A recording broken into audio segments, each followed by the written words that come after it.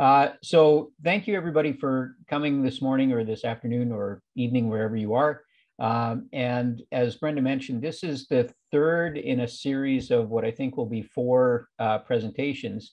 And if you're involved in laying hen production and management, you know how complicated it is, and there's a lot of moving parts. And one of the things that I want to stress is that there are several stages over the life of a flock, obviously. But sometimes what we forget about is that each one is dependent on the previous ones. And although we have specific objectives and specific requirements, it's really building on the solid foundation that hopefully we've built in the previous segments or previous parts of the flock life. So we've talked about pullets, which I've considered 0 to 13 weeks of age. And then we talked about transition to lay, and that's based more on changes in physiology than on moving from a pullet barn to a layer barn necessarily. And so today we're going to focus on peak production and what comes after peak production, and what we mean by peak production and how that influences how we feed birds. I'll give a little bit of a preview about phytase in laying hen diets, because I think it's a misunderstood topic. And then coming up in the future, and we haven't decided exactly when, we'll talk about persistency to the end of the production cycle and the cumulative effects of long-term egg production. So today we're going to focus on what I'm calling peak production and the beginning of persistency.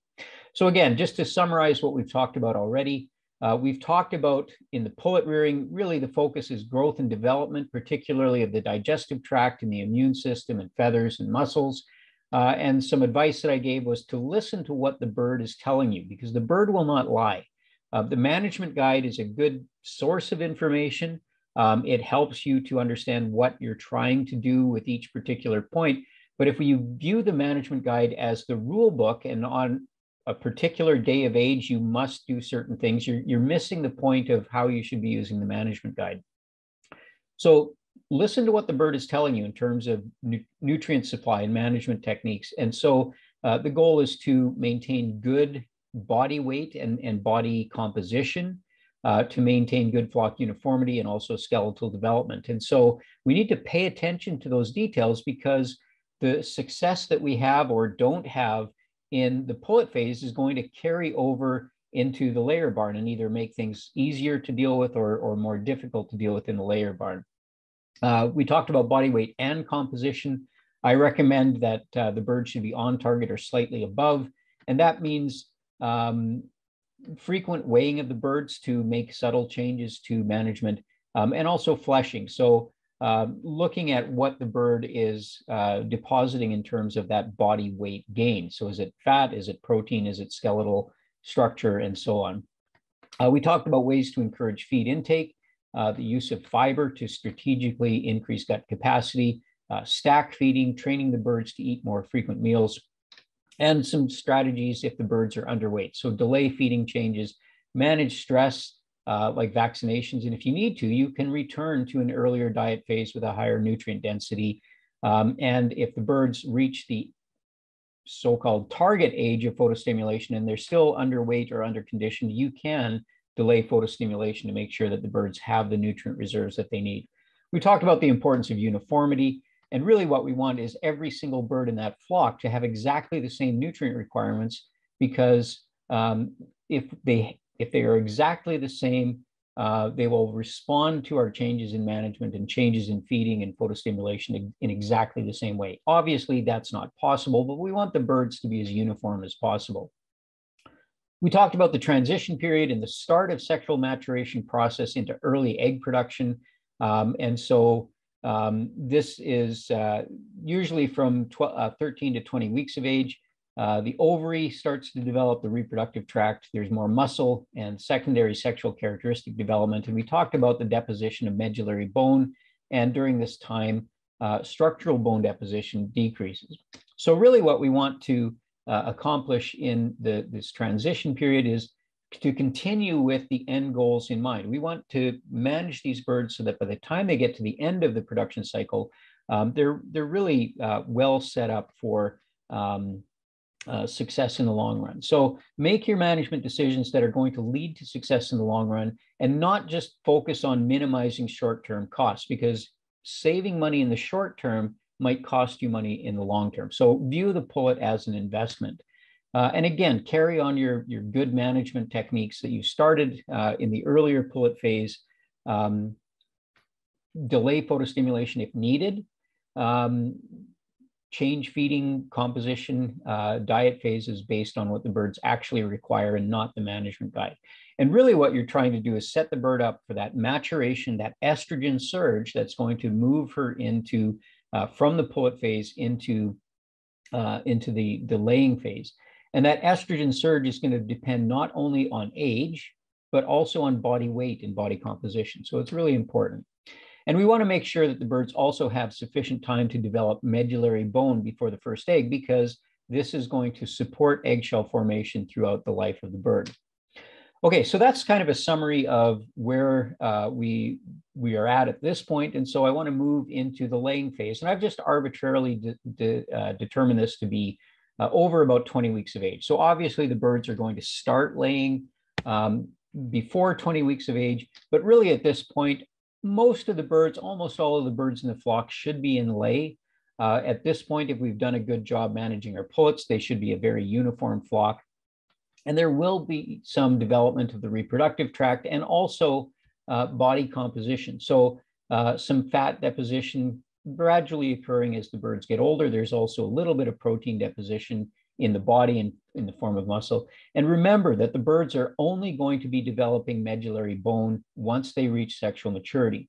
Now, it's a bit of a departure for me, so I'm not going to talk a lot about bones in today's talk, and I'll come back in our subsequent final installment in this series and spend a lot of time talking about bones.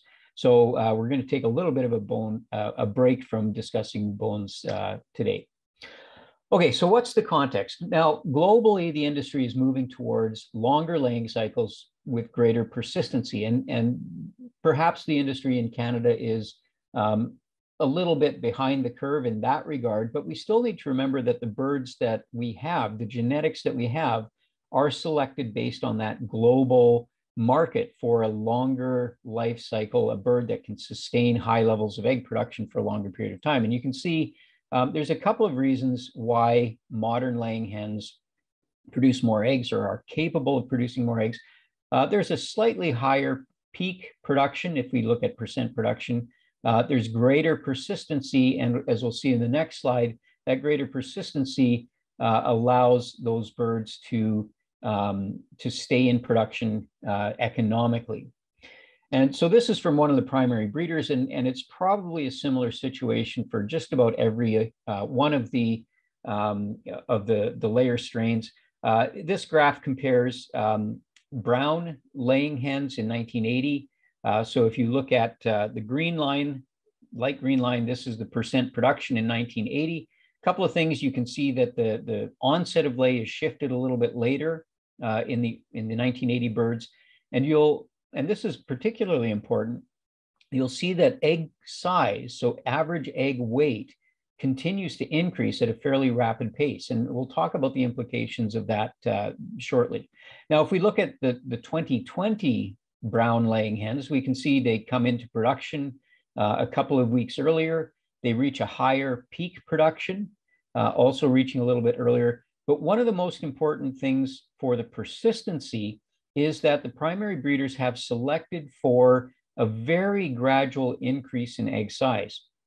And so the reason that is so important for the persistency of the birds is that as the hens get older and as eggs get bigger, there's a limited ability of the hen to deposit eggshell. So essentially after peak production, the hens have a fixed amount of calcium that they can deposit onto an eggshell. And so as the egg gets bigger, that means there's more surface area that needs to be covered and eggshell quality tends to decline. So when egg weight continues to increase and increase and increase at a fairly rapid rate, it means shell quality comes down. And so one of the biggest things that has contributed to these longer life cycles of laying hens is that a much more gradual increase in egg size means that the loss of shell quality takes much longer to happen. And so the birds are able to maintain high levels of egg production with good shell quality for a much longer period of time. So if we look at within a modern laying strain, and we've talked about the importance of pullet size, achieving a good target body weight or slightly above the target body weight and body composition, there's a huge difference in the size of eggs relative to body weight. And so we can see particularly early in life, 18 to 28 weeks of age, differences in hen size have a huge impact on egg size. Now, we don't necessarily want the eggs to be as large as they possibly can early on because they will continue to increase in egg size. But I just want to emphasize the point that if we're managing our pullet flock properly, we can influence, first of all, the size of the eggs when the hens first come into production, and then also manage the rate of increase in egg size as the birds get older. So the point is, if we have underweight pullets, we tend to have small early eggs. And so those small early eggs are worth less, not worthless, but they are worth less. And that will continue throughout the egg production cycle. Brenda and Val and I did a fairly large project, probably about 8 years ago now, looking at the medium egg production.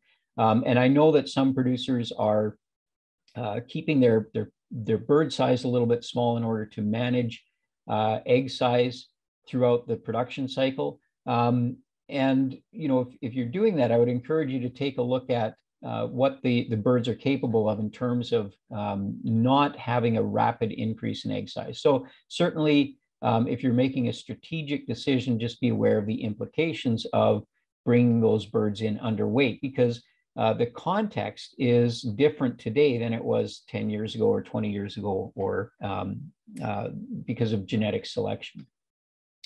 Okay, so when we're weighing birds, when we're feeding for body weight and composition in the pullets, we weigh them frequently. We make our feeding decisions according to bird weight and body composition, and we make our decisions about how we want to approach our target body weights based on what we want for egg size, recognizing that the bird's genetics have changed, because that's going to influence economics and that's going to influence shell quality. So economics from the standpoint of the value of small and medium eggs versus large and extra large eggs, and what the bird is capable in terms of managing.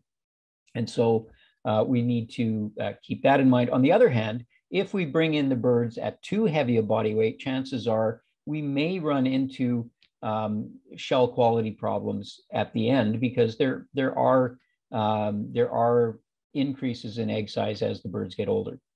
And I've showed this graph before, but it's difficult to change the body weight trajectory when the birds are in lay. So once they come into production, if they're small birds, they will gain weight, but they will tend to be smaller birds throughout production. If they come in heavy, they will also gain weight, pretty much along a parallel curve, but they will continue to be heavier birds throughout. So I'm not saying egg size is not important, but we need to, if we're going to manage or manipulate or keep birds a little bit underweight or overweight, we need to be aware of the implications on bird body weight and therefore on egg size.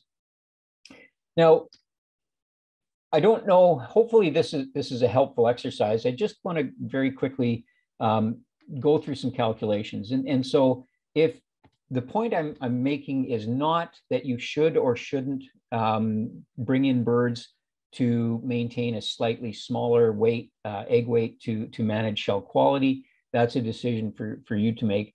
But I want to impress upon you that even if we are reducing bird body size to manage or limit egg size increases, we're still looking at a pretty substantial demand on the bird. So if we look at the management guide, and this is just from one of the commercial management guides, and for this particular strain at 95 weeks, the management guide says the hen will weigh about 1,800 grams. she'll have produced about 438 eggs to that age. And at the management guide average egg weight, that means 27.84 kilograms of eggs produced by that hen. So the egg output is about 15.5 times the body weight. Now, just as an example, if we try to manage the birds to reduce egg size and we limit body weight by 10%. So at 95 weeks of age now, the birds are 1,620 grams. We assume that that wouldn't limit egg numbers, but we assume that would limit egg size. So a 10% decrease in average egg weight means that there's still 25 kilograms of eggs being produced by that bird, which is, because we've reduced things accordingly, still 15.5 times the body weight of that hen in total egg production.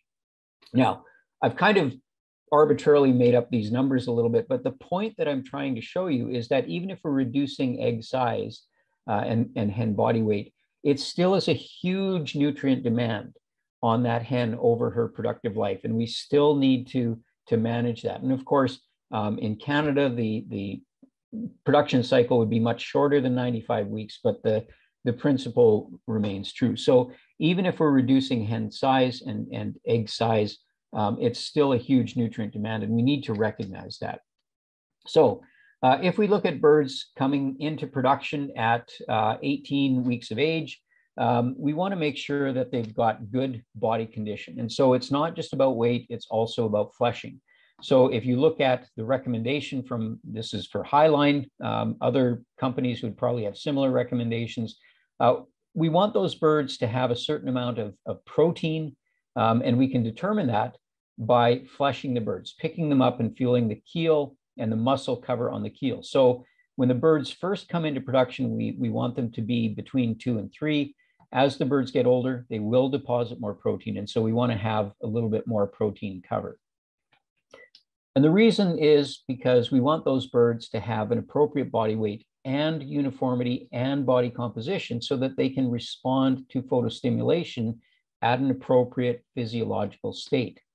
Now, what happens if those birds are underweight? And this is where we need to be careful managing birds to be a little bit underweight to manage egg size, is we want them to have enough nutrient reserves. Because if we photostimulate them when they're not at an appropriate body weight and body composition, is what we'll often see is this post-peak check or this post-peak dip. And what happens is the birds come in, they've got a relatively low appetite, they've got relatively low nutrient reserves because they're a little bit smaller than maybe they should be. They come into production and they burn through their nutrient reserves fairly rapidly. And so they don't necessarily go through a molt, but they take a bit of a break, and that decreases egg production. And as they then increase their feed intake, they can replace some of those nutrient reserves. And so they do come back up in production, but they never quite reach the same, they never quite reach their potential. So we want to manage the pullets so that they've got good nutrient reserves, so that they've got a good appetite, they're able to increase their feed intake, and therefore their nutrient intake when the sudden demands of egg production start, when they reach sexual maturity. So again, remember, egg size is dictated by bird size, and those first eggs will be smaller from smaller pullets, but those smaller pullets are also going to have fewer nutrient reserves. Okay, so early on, we tend to see smaller eggs. Now we can manipulate along that body or that egg size curve, we can manipulate egg size to a certain extent using some specific nutrients. So generally, if we feed a higher level of protein, and in particular methionine and probably also lysine, we may be able to help those birds achieve a more rapid increase in early egg size. Now I'm going to show a slide in a couple of minutes, well, probably I think the next slide, talking about some of the limitations to this. Linoleic acid is also an important nutrient. The recommendations for layers is, if you look at the management guides, it's probably a little bit higher than 1%. I don't think the literature supports more than 1%, but the management guides often have a minimum specification of 1%. mainly because the management guides are written for places where corn diets are fed, and it's easy to achieve well over 1% linoleic acid in corn-based diets. Oh, my note is not coming in. Okay, so on the prairies where we feed generally wheat-based diets, we can easily achieve this 1% linoleic acid with canola oil supplementation at reasonable levels. All right, so if we're looking at managing egg production and particularly egg size, we find that protein has a major effect on egg size or egg weight. And if we look at this, so this is increasing protein level going towards the back of the graph. And you can see there's a relatively large impact on increasing dietary protein and, of course, dietary amino acids. But there's a relatively small effect on energy, of energy on egg size. So there is some effect, but mostly we manipulate egg size through manipulating the protein and amino acids. If we look at egg production in terms of numbers, we see that protein has a relatively small effect on egg numbers, but quite a large, energy has quite a large effect on egg numbers. And so we want to make sure that the birds are not limited in energy. Excuse me. They're not limited in energy because that will limit egg numbers. But we also want to make sure that they're not limited on protein and amino acids, because that will have a big impact on egg size. Now, again, we can change the dietary protein level and the dietary amino acid level somewhat to manipulate egg size to limit the increase in egg productions. And the primary breeders have done us a real favor by selecting for a genetic potential for a slower rate of intake. So this is probably becoming less of an issue than it was in the past. Now, I want to say one thing about using nutrients to manipulate egg size or using energy to increase egg numbers. There are limits, okay? So as we go from a deficient level to a sufficient level, yes, we will see an increase in egg size. Or as we go from a deficient level to a sufficient level of energy, we may see an increase in egg numbers. But that line doesn't just keep going up and up and up. At a certain point, we reach an adequate level and there's no further response. So just keep that in mind, that if you want more eggs, the secret may not be to just include more and more and more and more energy, because there is a limit to how the bird will respond. Okay, so I mentioned that birds will tend to increase their body weight very gradually. So we're going past the onset of sexual maturity. There's a little bit of continued rapid weight gain as after the birds start laying. They're depositing fat, they're depositing protein. The oviduct is still growing, the ovaries are still growing, and they're still developing some body weight, fat depots, and muscle deposition. But after about 24 weeks of age, the rate of increase is actually very, very low. Now, we need to keep that in mind as we're feeding birds for peak production and for persistency. So I want to take a step back. And what drives the nutrient requirements? Because we want to feed the birds and make sure that they're not limiting in nutrients or not overly limiting if we're managing egg size. So we need to know what the birds require. And there's really two big things that influence the nutrient and energy requirements of an individual bird. The first is the maintenance requirements. So for energy, for protein. And that's largely driven by body mass. So a bigger body means there's more body that needs to be maintained. There's more protein turnover. There's more energy that's required. So although there are increases in body weight after about 24 weeks, it's a very slow increase and so there's a very slow increase in the maintenance requirements. Now, one thing that I'm not really going to get into, and I know the industry is moving towards more extensive housing, when the birds have more activity, you will need to feed more energy, probably a little bit more protein, because there will be more activity and the bird will require more energy in particular to support that activity. The biggest driver, however, of nutrient requirements is the average daily egg mass produced by the birds. And that's average egg weight on a particular day times the percent production on a particular day, or it can be on a weekly basis. Some of you might be calculating this on a case weight basis, so that's another way of looking at this. But basically what happens with average daily egg mass being a driver of nutrient requirements, or a major driver of nutrient requirements, is how the birds use their nutrients. Okay, so we can look at percent production, and the birds will reach peak production. This is from the Lohmann LSL Classic Management Guide. Other strains will probably be very similar. So peak production is reached at about 34 to 36 weeks of age. I mentioned that egg weight is going to increase fairly rapidly early on, but then it becomes much more gradual. And by the end of the production cycle at 95 weeks or at 70 weeks, depending on your circumstances, egg size is still going up, but quite slowly. Now, if you multiply these two values together, you get average daily egg mass, okay? And that's the average amount of egg material that each hen is putting out on a daily basis. And really, that's what is driving the nutrient requirements. And so the birds reach peak egg mass at a later age than they do peak egg production, okay? So if egg mass is the main driver of nutrient requirements, we really need to be managing our diet phase changes based on when the birds are reaching peak egg mass. So nutrient requirements are probably going to be increasing, or they will be increasing up to peak egg mass.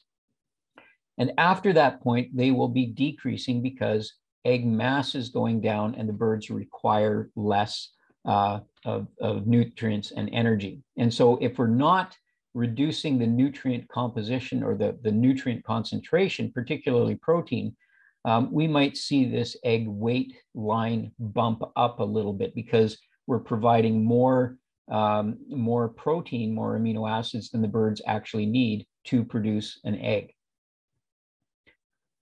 So there's slow increases in body weight after 24 weeks of age, meaning that increase in body size has a relatively minor impact on the nutrient requirements as the bird gets older. And so the main driver, as I said, of changing nutrient requirements is average daily egg mass.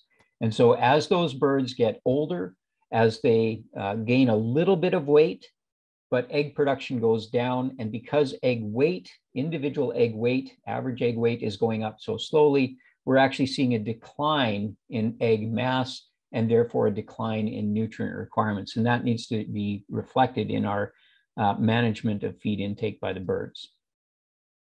Okay, so I want to change gears a little bit and spend the rest of my time talking about something that I wasn't sure how to fit in, but I think as we talk about peak production and as we talk about maintaining shell quality and egg size, I think it fits in, and that's talking about phytase and laying hen diets. And in speaking to producers and speaking to nutritionists, I think there's a lot of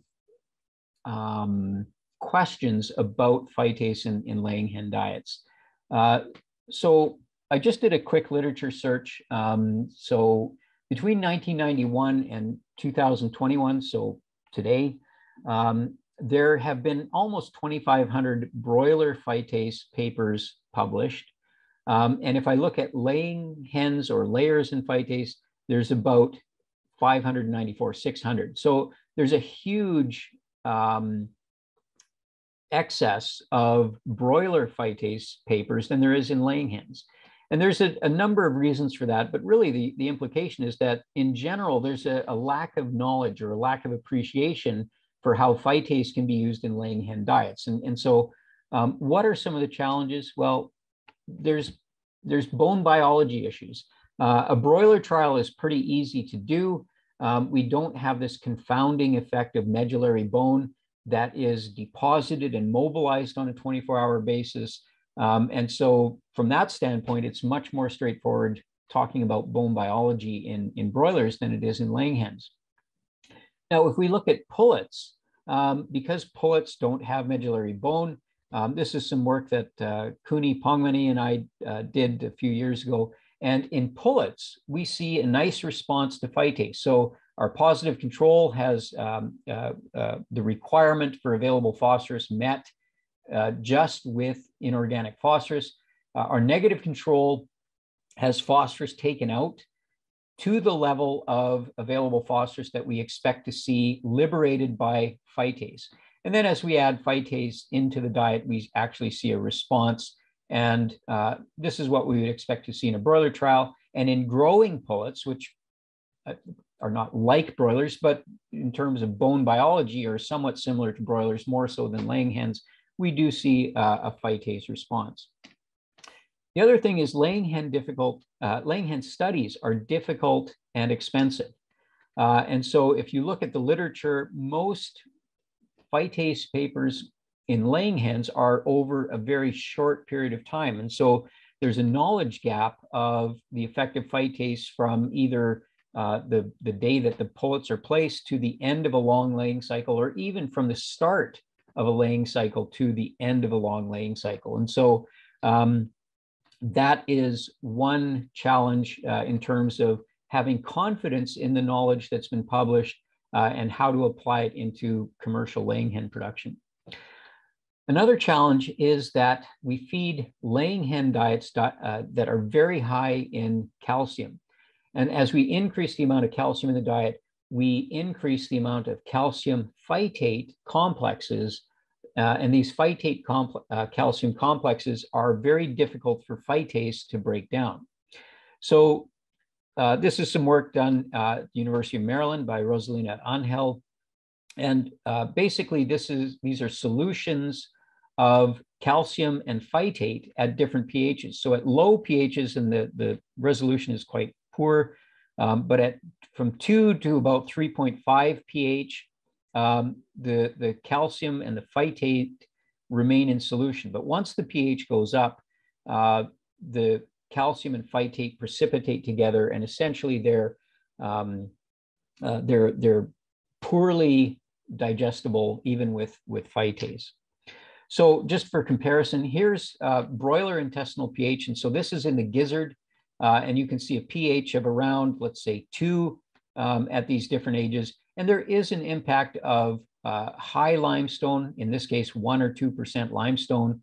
There is an effect, a limited effect of limestone inclusion on pH. With more limestone, pH goes up because calcium can act as a buffer of pH. Now, if we look at laying hen diets, and again, around pH of 2, there's still the calcium and phytate are in solution. The phytate is subject to degradation by the phytase. If we look at laying hens, so again, looking at the gizzard pH is much higher. So instead of around 2, it's up around 4, 4.5.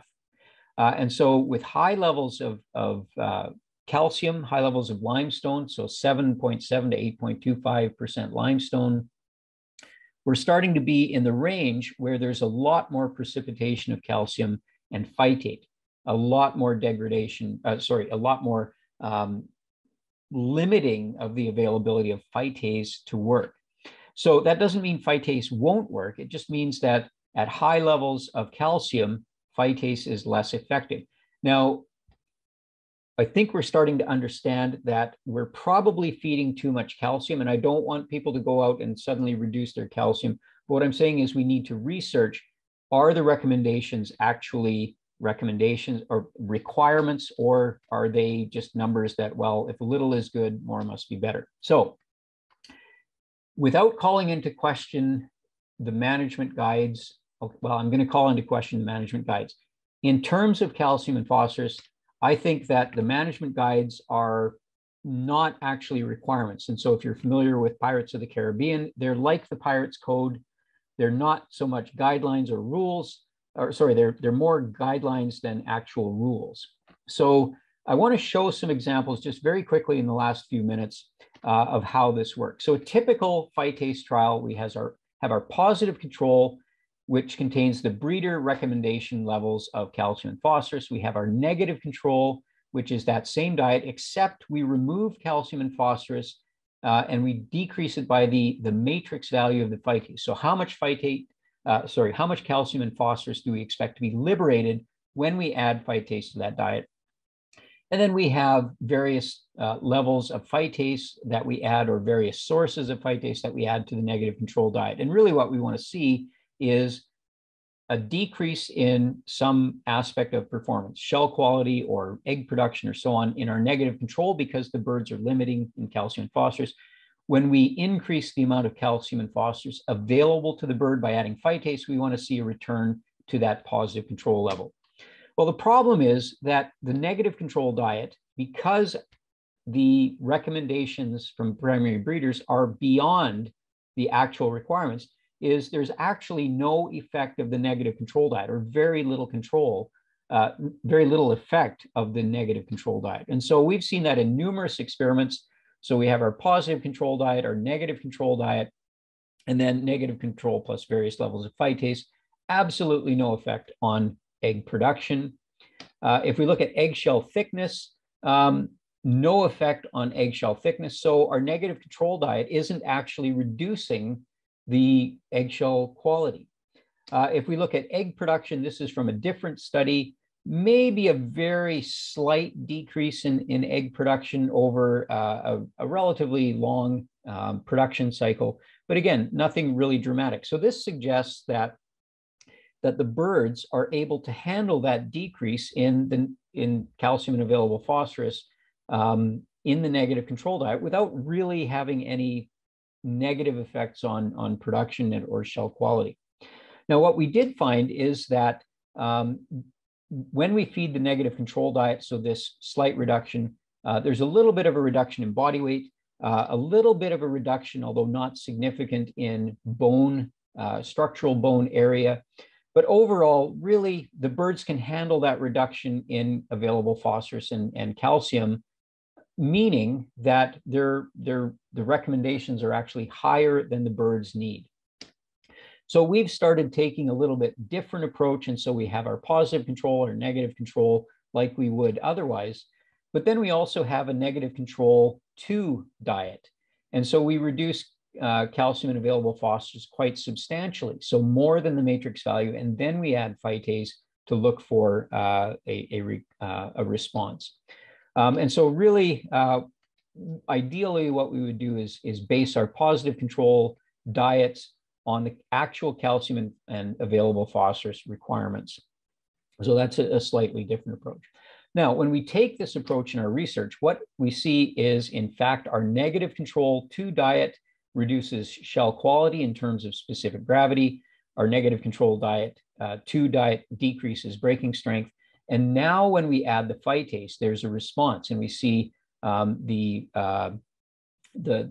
eggshell quality, when we add phytase to that negative control 2 diet, coming back to where we would want it to be based on our positive control.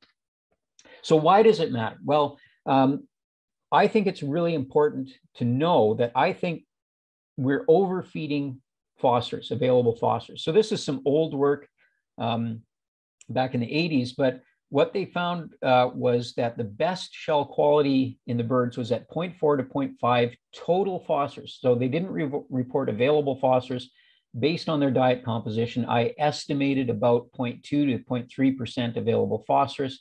And although when they fed limited total phosphorus, there was a decrease in feed intake and shell quality. The breeder recommendations, the current breeder recommendations, are about 0.43%. So in this research, the best shell quality was at a much lower available phosphorus level than is currently recommended by the primary breeders. So I don't have the best rock solid ironclad requirement values. I know that there are research groups, including my own, working on trying to establish what a reasonable level of available phosphorus is. I think that we can probably increase the efficacy of phytase use by not overfeeding calcium And so those are some things that I'll talk about in the next talk in the coming months. Okay, so just to summarize, do I think Phytase works in laying hen diets? Yes, I do. Do you need to adjust your dietary available phosphorus levels and probably also your calcium levels when feeding Phytase? Absolutely yes. What happens if you don't adjust your dietary available phosphorus and calcium levels? Well, first of all, you're increasing your feed costs. The birds, if you're not making any changes to your diet and you're just adding Phytase on top, you're increasing your feed costs. You're feeding too much inorganic phosphorus. Inorganic phosphorus is expensive. So you're feeding too much inorganic phosphorus, it's costing you money. And then you're adding Phytase, which is also costing you money on top of that. So if you're not going to adjust your dietary available phosphorus levels down when you feed a Phytase, there's absolutely no point in feeding Phytase because the birds already have enough available phosphorus if you're feeding the primary breeder recommended levels. Now, there are also potential negative implications because if you're adding Phytase to a diet that doesn't really need it, you're probably still liberating more phosphorus. And what that's going to do is increase blood phosphorus levels. And I didn't point it out in that graph, but as blood phosphorus levels increased, shell quality came down. So you're not only costing yourself money, you're probably also losing money because of decreased shell quality. Now, again, I think we're probably feeding too much calcium for, I mentioned optimum Phytase efficacy here, but I think we're probably also feeding too much calcium based on what the birds actually require. So I think this is something that we need to spend a lot of time and effort on really quantifying, knowing what the calcium requirements are, knowing what the available phosphorus requirements are, and then we can start using Phytase more effectively. Okay, so to summarize then, feeding to peak and beyond, you want to start with a uniform flock. That is going to begin with pullet management and nutrition. You can manipulate egg size somewhat. A lot of that is going to be done with your pullet management. When the birds enter production at a smaller body weight, they're going to tend to lay smaller eggs. Now, there is a fine line between managing egg size and reducing egg size to the point where you lose money because you're not producing eggs that the market demands. The other problem with smaller hens entering production is that there will be a risk of the birds having inadequate nutrient reserves, having low intake, and not being able to sustain that those high levels of production, and they may not have good peak production and good persistency of production. When you make your diet changes, make them based on the nutrient requirements of the bird, which are going to be driven largely by the average daily egg mass, and make those changes not on the age of the bird, not on percent production, but on the average daily egg mass. Sorry, that is a slide that was duplicated. Okay, so we want to also keep in mind the nutrient intake. So birds require a certain amount of each nutrient per day, not a percent of the diet. So as feed intake goes up, you want to decrease the nutrient density so that at different levels of feed intake, the birds are still obtaining the same level of nutrients. Now, Phytase can be used effectively in laying hen diets as long as you make appropriate dietary adjustments. So if you're going to feed Phytase, you have to reduce your available phosphorus at least by the amount of the matrix value for available phosphorus. And if you're a little bit skeptical or a little bit nervous, that's a good place to start. So simply reduce your available phosphorus, reduce the phosphorus that you're adding as dicalcium phosphate or monocal by the amount of the matrix value and look at your performance. If you're comfortable with that, then try dropping it a little bit more. I think there's substantial room to decrease available phosphorus supply in laying hen diets and still gain the advantage of using Phytase without having a negative effect on performance. All right, so that went a little bit longer than my last few webinars, but I think we still have some time for questions. So I'll be happy to answer any questions that you have. All right, thanks, Doug. You gave us a lot to talk about or think about in that one. I really appreciate that. I just want to remind folks that if you have questions, please enter them in the Q&A box at the bottom of the screen. You also have an opportunity to upvote any of the questions that are there. So if there's a question that you were thinking of, if you just click on the little thumbs up in that question box there, it will move the question up in the rank, and will be more likely we'll have the time to get it answered. So Doug, you did cover this again, cover this in your presentation, but and this question was asked just prior to you covering it in your presentation. But maybe I'll ask it again for those who might have missed it or need a little bit more information. What nutrients in a diet influence egg size the most, and in what order, assuming that birds are at the required body weight or slightly over?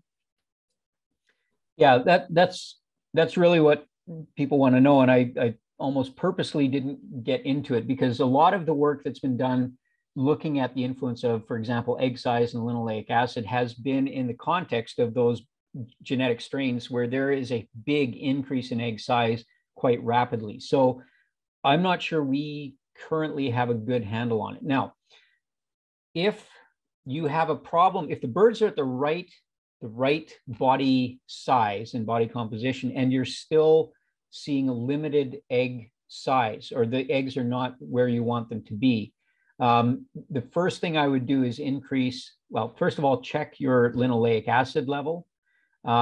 Usually in a laying hen diet, we have to add a reasonable amount of oil to get over that dilution effect of all the calcium, all the limestone that we're adding, because the birds require a lot of calcium.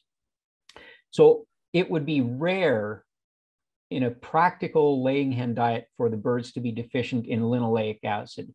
So that's not where I would look to affect egg size. I would look to protein, and in particular, not just protein in general, but particular methionine, but also lysine. So if your egg size is lagging a little bit from where you want to see it, increase methionine, increase lysine just a little bit, and look for a response.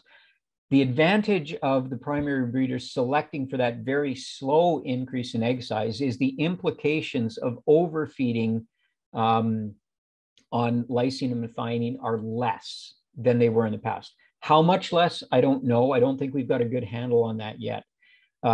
So that's where I would start. Look at what you're feeding for lysine and methionine. And if your egg size is a little bit bigger, smaller than you want it to be, increase. The challenge in the past was that once you started increasing egg size, it was almost impossible to pull it back to get a decrease in egg size, because the curve was just going up. And if you were reducing amino acids and protein to try and reduce egg size, you would actually reduce egg numbers. There is a point where if you reduce protein too much, amino acids, you will reduce egg numbers. But with the flatter egg size curve, I think they're probably going to be less sensitive to that. Okay, I think you've answered this, but I'm just there's a sort of an additional question. So just to clarify, in high protein wheat diets where balancing amino acids is difficult, would you formulate on amino acids and ignore crude protein level? Or would you watch the crude protein level and supplement with crystalline, lysine, methionine, threonine to the requirements of at that age? No, I generally formulate experimental diets. I don't formulate commercial diets. And so I need to be careful how I'm presenting this.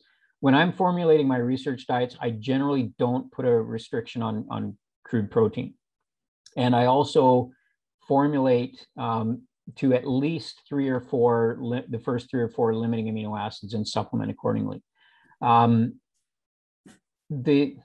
We are getting more and more synthetic amino acids available.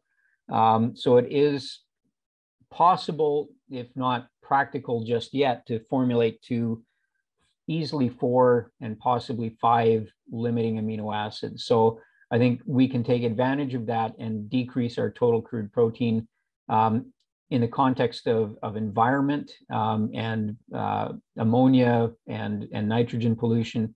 There's probably going to be pushes to decrease crude protein as well. So yeah, with strategic supplementation of synthetic amino acids, you can come up with cost-effective diets that are wheat-based diets that are lower in protein.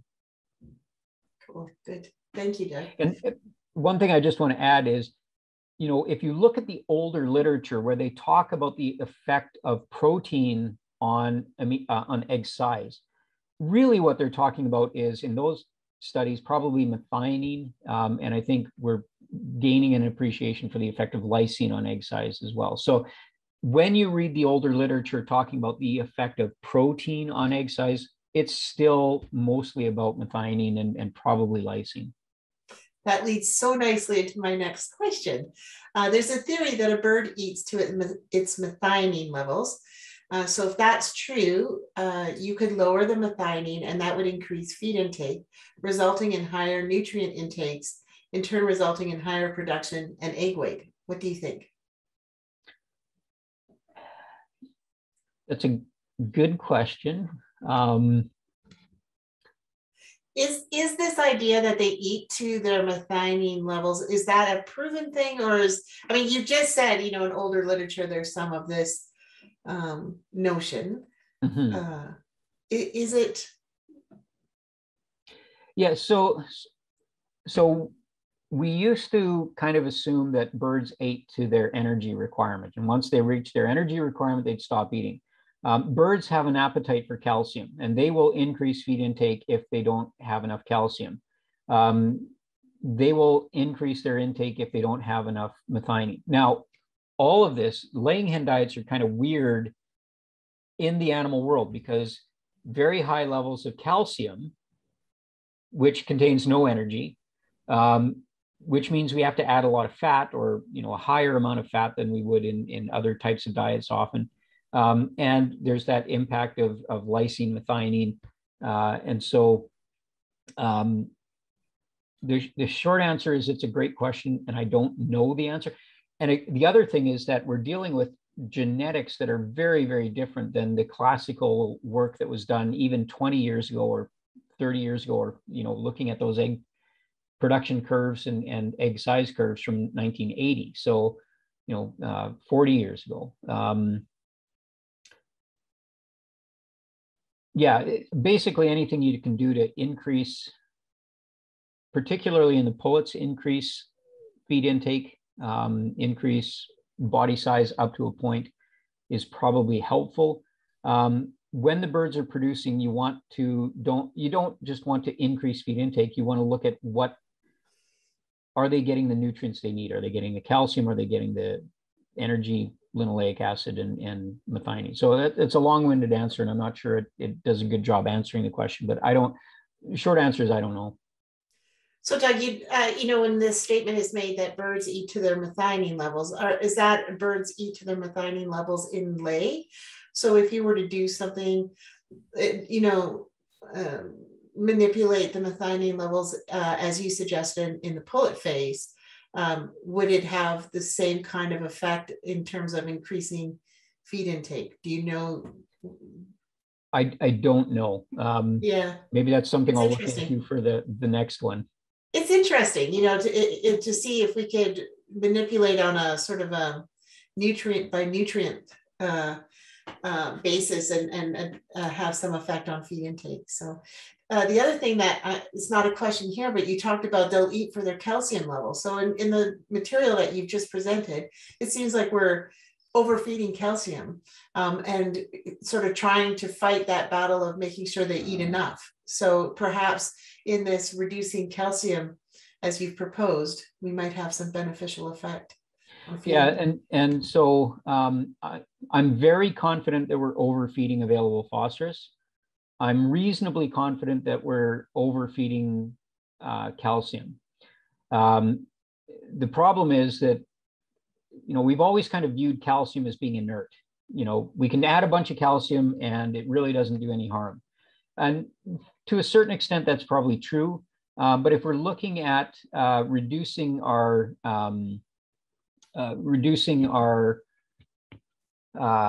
environmental footprint in terms of phosphorus pollution by feeding phytase, feeding high levels of calcium are going to reduce the efficacy. Now, of course, we need to feed high levels of calcium because of the demands for eggshell quality. But I think we've become comfortable with this idea that calcium is inert and it doesn't affect anything else. But high levels of calcium decrease shell quality. High levels of calcium decrease bone quality. Now I'm talking about really, really high levels. So what I'm saying is we need to take another look at what are the actual calcium requirements? What are the actual available phosphorus requirements? How do we use phytase to reduce phosphorus pollution, reduce diet costs? And calcium is going to be a big part of that equation. So yeah, for sure. If there's any funders out there listening, I've got lots of ideas about calcium and phosphorus requirements. There's work to be done in that area for sure. So just continuing on that, it says, do you think that we can say where the calcium and available phosphorus required numbers are at this point? And additionally, not really, I don't think you just said that. We need more research. And additionally, since phytase is much cheaper as of recent, if one is to reduce calcium and phosphorus levels, should they increase the phytase levels added to the diets, i.e. superdosing a layer? Yeah, superdosing is a lot more well developed in broilers, and I think there's good evidence in support of it, as long as it's economical. In layers, I think there's enough literature out there that says between 0.2 and 0.3% available phosphorus is sufficient for the birds. And these are in long-term layer studies. And so what that means is you can eliminate most of your inorganic phosphorus, so dical, monocal, phosphate, whatever you're using, if you're feeding phytase. And so that's going to decrease phosphorus pollution. It's going to decrease diet costs, especially with the cost of phytase coming down. So I'm fairly confident that you can have substantial reductions in available phosphorus relative to what the management guide says. Calcium is a little bit more. I'll explain why that is. So in a phytase experiment, we know phytase liberates phosphorus. We know phytate liberates calcium. But if you reduce your available phosphorus, or if you reduce your available phosphorus coming from the diet by 0.15%, the matrix value of many phytases, that's a big drop in relative to the total phosphorus in the diet. Okay. If you decrease calcium by the matrix value, 0.15, 0.16%, in a diet that contains 4% calcium, that's a drop in the bucket. So when we do our experiments and we drop calcium by that matrix value, it's a small decrease and we see no effect on performance. The question is, how much more can we drop it? And that work hasn't been done. I just want to thanks, Doug. I just want to draw everyone's attention. Matt Orshak, Matt's a graduate student with Dr. Korver. He just posted in the chat box that if you're interested in the amino acids for laying hens, there's a really good article in Poultry Science in regards to that, and it's open access, so you can access that.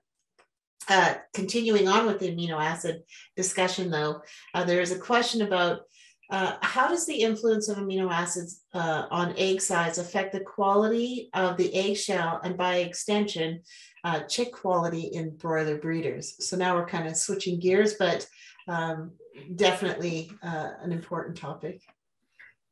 Yeah, so we don't generally worry as much about shell quality in broiler breeders because the birds are bigger. They have bigger greater nutrient reserves, egg size as a proportion of body weight is much smaller, and they lay a lot fewer eggs. So the demand on the system is a lot less. So in terms of chick quality and amino acid levels, that's, I'm thinking back, it's a bell-shaped response. So if you're underfeeding amino acids, you tend to see a decrease in chick hatch weight. As you increase that level, you see an increase in chick hatch weight. But if you keep increasing the level of protein, you see a decrease in hatch weight again. And I'd have to go back and look at some of the literature that talks about the longer term implications. So the things that we talk about with increasing egg size in laying hens do translate to egg size in broiler breeders. But we also have that extra piece about chick quality. Now, if we're talking about amino acids increasing egg size and the effect on shell quality in general in laying hens, as the eggs get bigger and bigger, remember, after peak egg production, the oviduct is really essentially mature. And so there's no further gain in the ability to deposit calcium carbonate onto the egg. So you have an egg that's this big and you've got a fixed amount of shell. You might have a good shell quality, but if you've got an egg that's this big and you've got the same number of grams of shell material, it has to be thinner in order to cover that entire larger egg. So that's where the loss in shell quality comes from. And I think I mentioned this early on in the talk, that the biggest factor in allowing long-term egg production, so those long laying cycles, 100 weeks plus, is that limited increase in egg size or rate of increase, because that limits the loss of shell quality or the rate of loss of shell quality because of the increasing egg size. Good. Thanks, Doug. So with that, I think we've answered all of the questions. There's a bit of a discussion again in the chat box if you want to look, but just going back to that comment about methionine, Matt says here that in that article regarding the total amino or all the amino acids, it suggests that that feed intake in hens is actually negatively correlated to total sulfur amino acids. So it's not just methionine, but some of the other amino acids as well, sulfur amino acids. Okay, so I think we have one more question. So okay, one more question. If you've got time, Doug, folks, Sure. It's after 12 o'clock.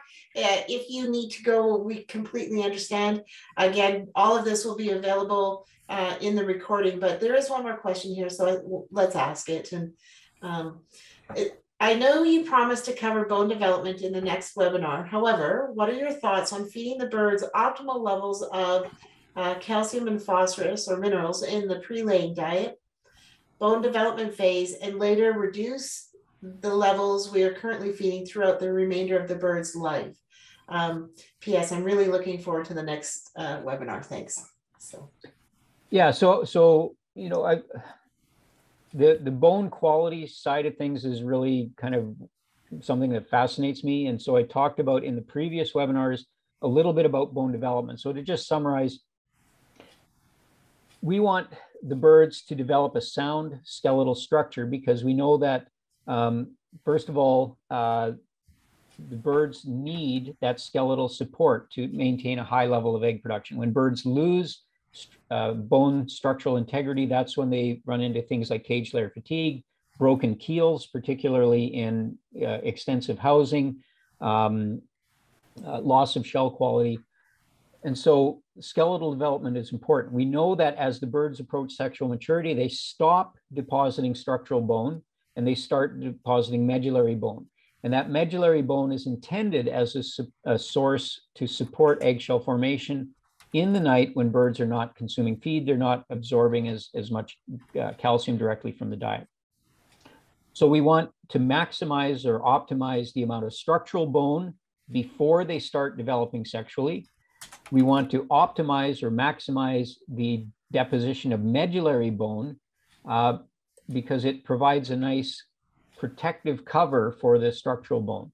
And then as the birds get older, they will gradually lose both, well, they will gradually lose structural bone. And in the next talk, I'll explain why.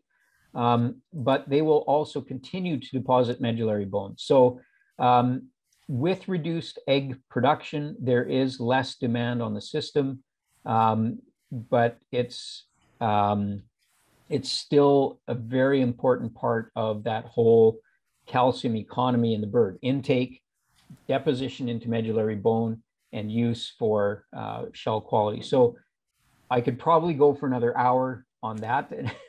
So that's just the basics, and I will be covering it in the next webinar. So